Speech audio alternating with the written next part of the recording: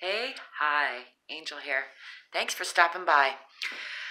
I'm thinking about how that which doesn't kill you makes you stronger, as the saying goes. And even though, of course, there's exceptions to that, sometimes what doesn't kill us makes us weaker because it almost breaks us.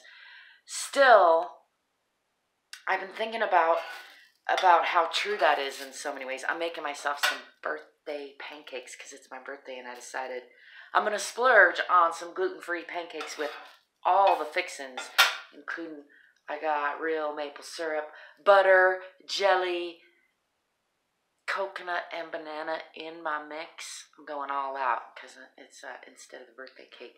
Anyway, if that doesn't kill me, it might make me weaker.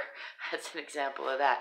But no, the thing is, it won't kill me, most likely. And a lot of things I've done that people are afraid to do haven't killed me. And even some things that have nearly killed me haven't killed me. And the thing about things like that, like breaking ribs, falling from a high place that could kill me, and nearly dying but not dying, or taking a tumble that knocks me unconscious and nearly kills me but doesn't kill me, or getting raped and beat up by people that wanted to kill me but then didn't kill me. All those experiences made me stronger. Getting locked up and then getting to be free again.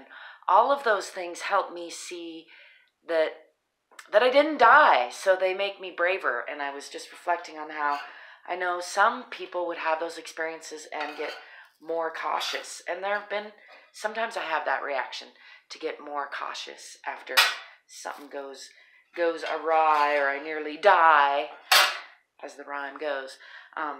But more and more, I'm able to use those experiences as reasons not to be afraid, because when I do something that I was afraid of, or maybe even that a lot of people are afraid of, or that I should be afraid of, and then even if I almost die, and kind of like almost especially if I almost die, but then I live, I survive, it helps show me, teach me, like in a kinesthetic way firsthand, that you can almost die a lot of times and still live.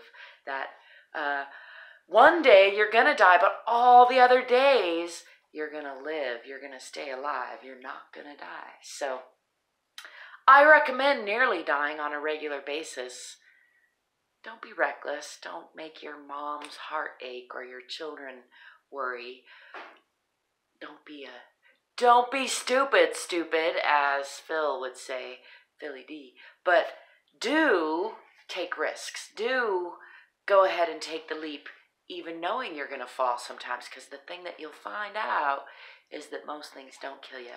A lot of things make you stronger, and even if they don't make you stronger, they teach you that you didn't die, and that's worth a lot more than a lot of people give it credit for. That's what I'm thinking about.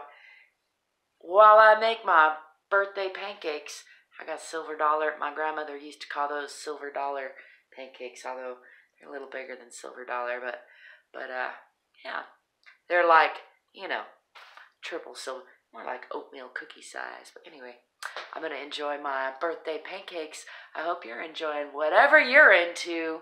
Till next time, peace, prosperity, possibilities, and positivity. Oh, and pancakes.